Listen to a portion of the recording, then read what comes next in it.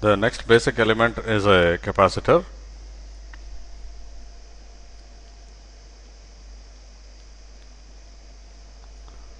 And it's given by the symbol. As usual, we define a voltage V and a current I consistent with passive sign convention. I think from basic physics classes, all of you would be familiar with the prototype structure of a capacitor, which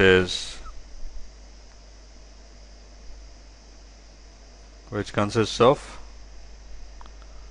two parallel plates, okay, with some area and some distance between them, okay. And again, from basic physics, you would know that if you apply a certain voltage V between the plates, that causes a charge plus Q on the plate which is connected to the positive of this voltage V, and minus Q which is connected to the negative of this voltage V, okay. And the relationship between Q and V happens to be linear with a proportionality constant C, which is called the capacitance, okay. C is the capacitance measured in farads.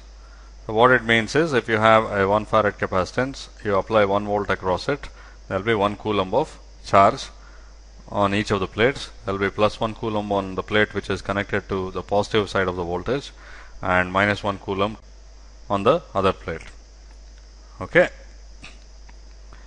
And this C itself is given by some permittivity times area divided by the distance, okay.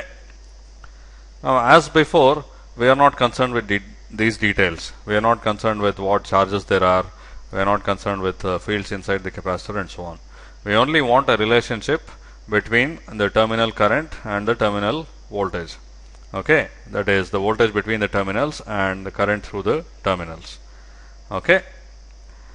And also, this type of formula, this works for a case where you have two parallel plates separated by a uniform distance. Now, if the shapes are odd and the distance keeps changing, you have to evaluate this capacitance using electromagnetics, using some integrals and so on. So again, that's not our concern at all. The point is, if you have two conductors separated by some insulating medium, you will have this linear relationship between charge and voltage, okay, which we will now convert to relationship between current and voltage, okay, and we will use that. So as far as the circuits are concerned, the terminal relationship between the current and voltage is good enough, okay. Now, how do we do that?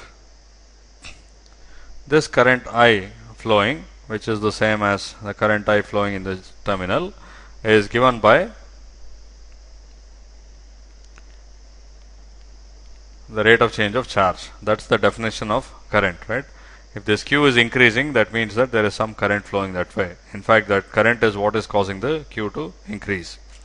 Now, from physics, you know that there are these fields, and when you have these time varying fields, you will have currents and so on. It's known as displacement current. Again, we won't worry about that. We will have some voltage across this, and current can flow in response to this voltage, or voltage can be changing in response to the current, okay. Now, from this relationship, we have C times dV by dt.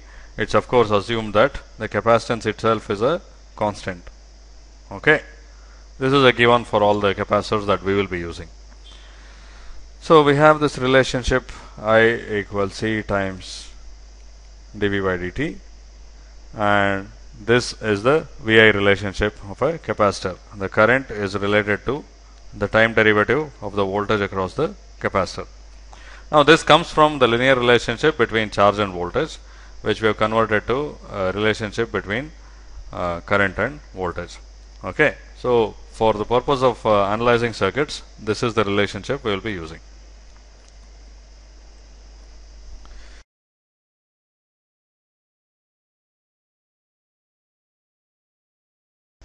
Because the IV relationship of a capacitor consists of a time derivative, we cannot draw a graph of I versus V. Okay, so that's possible only if a particular value of V gives a particular value of I or vice versa. Okay, in this case it's not possible.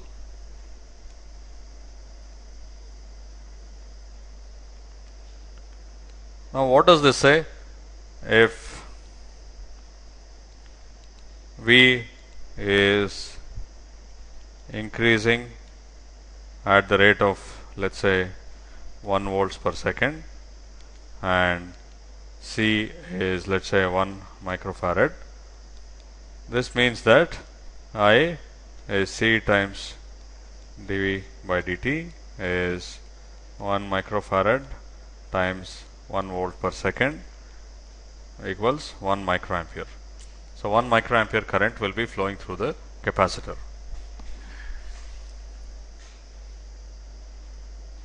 Okay.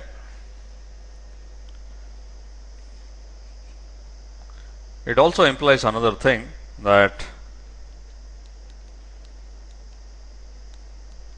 if the current is finite, that is, if the circuit is such that the current through the capacitor is restricted to a finite value, then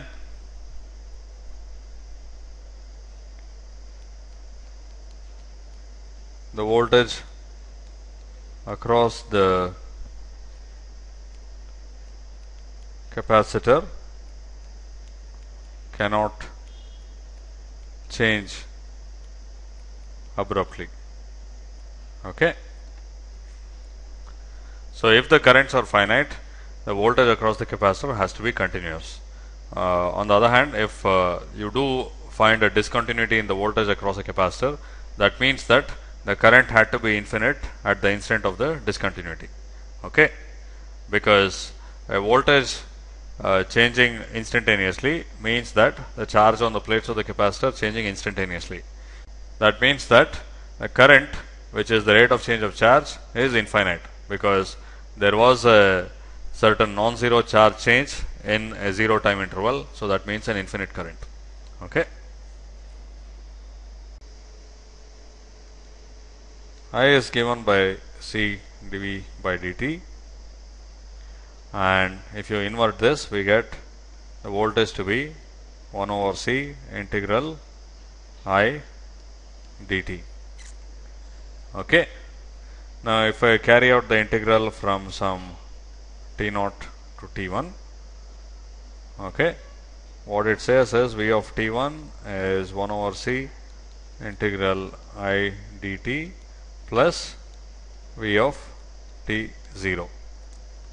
Okay, that is, the change in the voltage between t0 and t1 is the integral of the current, which is the charge accumulated between t0 and t1, divided by the capacitance C. Okay. So let's say the current follows some waveform like this, and this is t0 and this is t1. I have drawn it versus time, and if you plot the voltage, it has some value at t equals t0. This is the voltage, and it will increase in some way, and at t1 it will be V of t1, and this increase V of t1 minus V of t0 is given by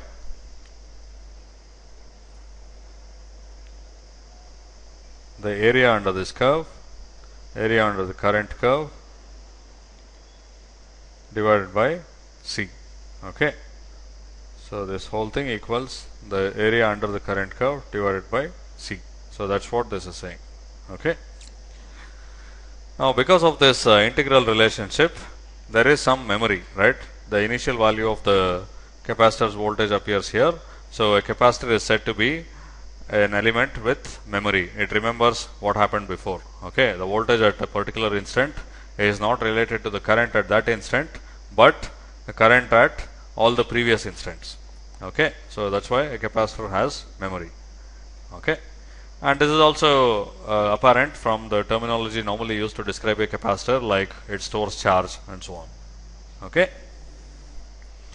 and this is in contrast to a resistor whose current depends only on the voltage at that instant, or whose voltage at a given instant depends only on the current at that instant. Okay, a resistor has no memory.